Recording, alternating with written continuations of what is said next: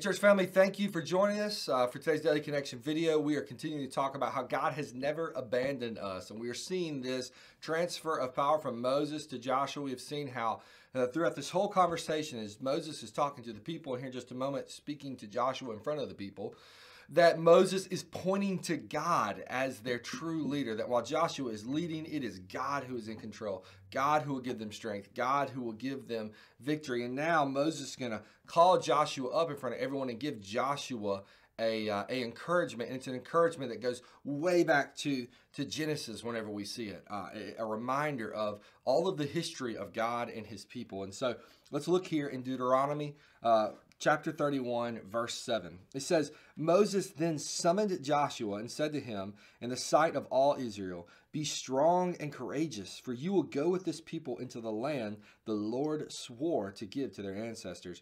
You will enable them to take the possession of it." So obviously, man, what a great honor for Joshua to be used by the Lord to have the people go into the land that he had promised them. But let's look at that promise. I think that promise is also important. And he's talking about a covenant that God made with Abraham, specifically the covenant for them to take the promised land, the land of Canaan, that it would be given to the Israelites. Now, whenever we see covenants in Scripture, we really see two different types of covenants. One type is an unconditional covenant.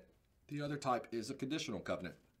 So conditional covenants were things like, I will bless you if you do this thing, right? If you do what I'm requiring of you. And God made conditional covenants with his people, but God also made unconditional covenants. And those are covenants that did not depend on the actions of the people. God said he was going to do it, and he was going to do it. And whenever God promised the land of Canaan to Abraham and his ancestors, that was a unconditional covenant. He promised him that land, promised him that he would be their God and they would be his people. And so Moses is reminding Joshua that, hey, this land belongs to the Lord and this land belongs to us because God has promised. He made an unconditional covenant with us to give us this land. So we can be strong, we can be courageous. We don't have to have fear. We don't have to worry about whether we're going to be victorious.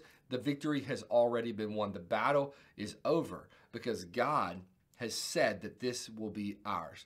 And so Joshua and the people of Israel could walk into battle. They could walk into the land of Canaan with confidence, truly with faith in God, that he would keep his promises.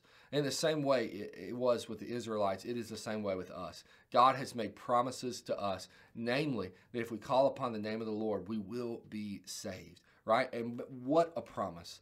What a promise. He has offered that gift of grace freely as well. It is unconditional, right? There's nothing we have to do to earn that. In fact, there's nothing we could do to earn that. No, he has given it to us freely. And we can rest in that promise and have faith in the Lord because he has been faithful to us. Our author gives us a couple of questions that we can look at. The first, when do you struggle to trust God? When are there times in your life when you have struggled to trust God? And then the second question, why can we have courage even when we face challenges? And again, that comes back to the promises of God. That comes back to his faithfulness to us. We can have courage. We can know that he is sovereign, that he is in control because he has promised us that he is. Church family, I hope that you live your life on the promises of the Lord, knowing that he is in control, having faith in him, trusting him with your life. And as you do that, we want you to know that we love you and we're praying for you.